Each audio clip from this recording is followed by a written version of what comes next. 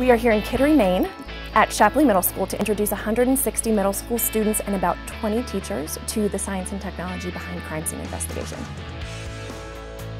The CSI Camp program is a program that was started in Dallas, Texas at the Caruth Institute of Engineering. We include numerous hands-on activities and expert presentations to really engage students in learning and understand that it's not just solving equations and doing science experiments, there's more behind it.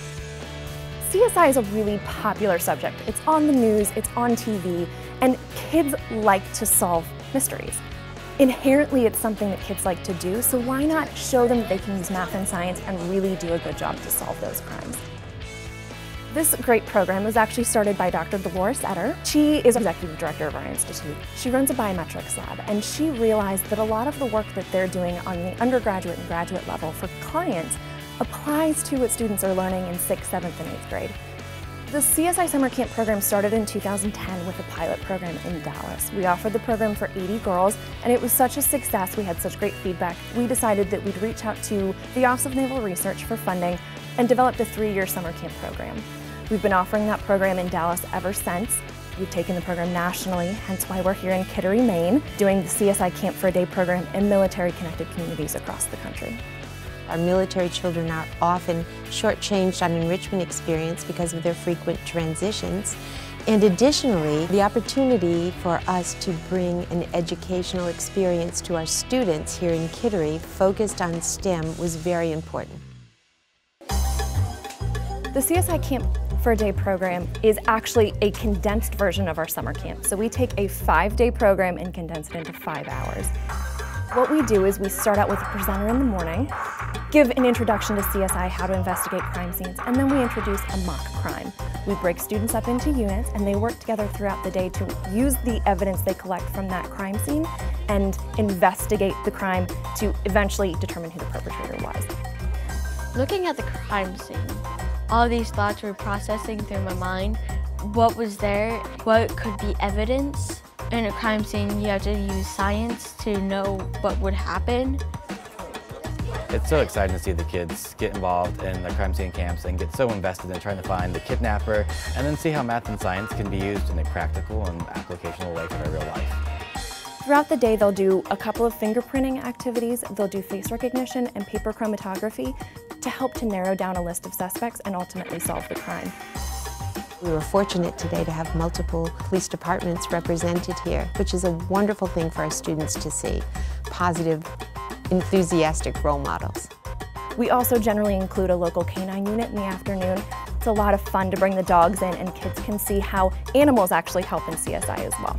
I really enjoyed the canine presentation. I thought it was really cool to see kind of the bond between the dogs and the people and the police officers, to see that they work that hard so they can use them as usefully as they can. It shows students that more than just being excited about science and math, it's something they can actually do in their lives, and it opens up that possibility for the students.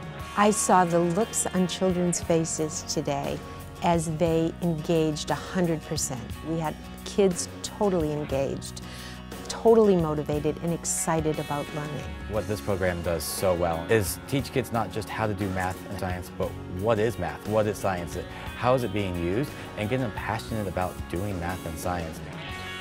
I thought that the face scanning kind of thing was cool because you can actually use the math and the ratios to find out the connections between people and evidence. That sort of taught me how to use ratios in real-life situations, which I think would definitely be helpful when you're building and scale modeling anything.